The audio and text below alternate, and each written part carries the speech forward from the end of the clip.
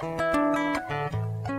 current Groundswell project is one where we give householders a brassica bag now. It's made from a grown polymer, so it's made from a polymer that comes from plants. That bag product is completely compostable. We give people a very simple little plastic bin for their kitchen food waste. They put their food waste into that, and when that bag is full, that bag is then placed in their large bin with their yard waste, so all their lawn clippings and tree prunings.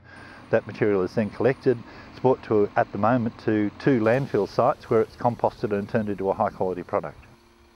With these piles that we make, when we put the inoculant in for the first time, we let it sit in a pile for about 6 weeks, and in that time it starts breaking down, and most of the material actually should be broken down providing the moisture is kept right.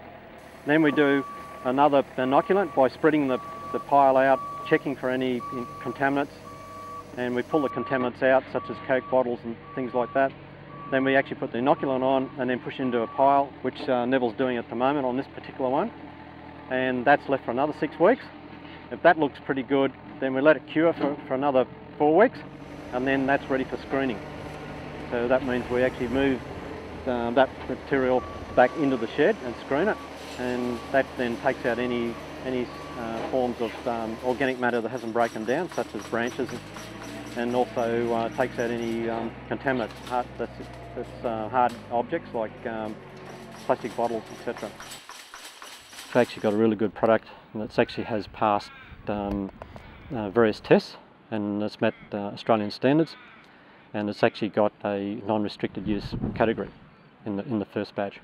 The main benefit I can see is to the community.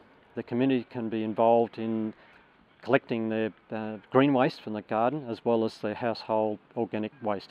I just think it's wonderful because, well, it's going to do so much for the environment, but also in this street, along this part here, I know every fortnight the green bins are out every morning early, so they get picked up. And our domestic waste goes with it, you know. There's no smell now at the tip like it used to be from food waste and all that. It's quite good, and no flies. I think the biggest potential for councils is a really cheap, affordable way to reconfigure their existing waste budget to be able to strip out half of what's going into landfill. To have been able to help generate some knowledge and understanding and models about that has been really, really rewarding, because we're showing very clearly that it's imminently possible and it's not scary at all. The food started on the land, so it really made sense for it to be returned. What wasn't eaten, what wasn't consumed, made the most sense for it to come back and be returned to the soils from which it started. And to me, that seemed very holistic and very complete. There still won't be a lot of agricultural land that gets treated with compost in the big picture. Goulburn, for example, in the last couple of years has produced about 1,000 cubic metres of compost, say. That 1,000 cubic metres of compost could be used by 3 farmers in this district. It's not something that's going to be for everyone. There's not going to be enough product for everyone, but it makes good practical sense to solve a waste problem by getting that material, turning that material into a resource and getting it out and filling a missing link in the food production system. I don't see Groundswell as a project or City to Soil as a process as being a waste management issue.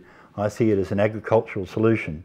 What we've got is an engagement process that empowers people to look after their own food supply, to protect their own children against what might happen in the future. We need to understand as humans on this planet that to have any form of human economy, any form of financial transaction, we need to have soil. Everything you are, everything you eat, everything you ever were and everything you ever will be depends on what you put in your mouth.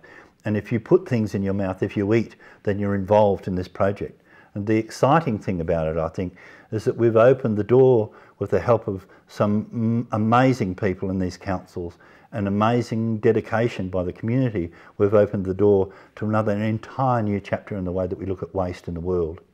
I see that the future for Groundswell is the creation of very, very valuable products and services that suddenly create a feeding frenzy of everybody wanting to get in. And I think there's a tipping point coming there, that suddenly this will not be something that we do at the end of stream because we want to be nice people.